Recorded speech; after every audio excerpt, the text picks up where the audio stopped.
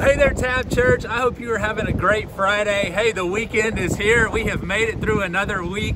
And I am here today. We are right outside of Battleship, Wisconsin. And last week we talked about how we are all in the same boat, that it's the mission that we have, that it's our ability to really unify around the cross and the mission that allows the church to be what it was intended to be.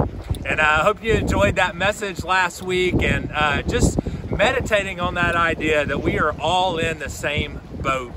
Well, this week we are going to turn a page in the book of Ephesians. Literally, we are going to be starting a whole new section of the book where we're going to look at what are the implications, what is the impact for our everyday life of this mission that we have, what God has called us to be, this amazing grace that we have been given. How does that impact our daily life? How does that impact our relationships? So I hope you'll be there this Sunday. I'm looking forward to it. We're going to talk about some church perks. And I'm not going to tell you what those are because I want you to show up Sunday at 10 o'clock or check it out online.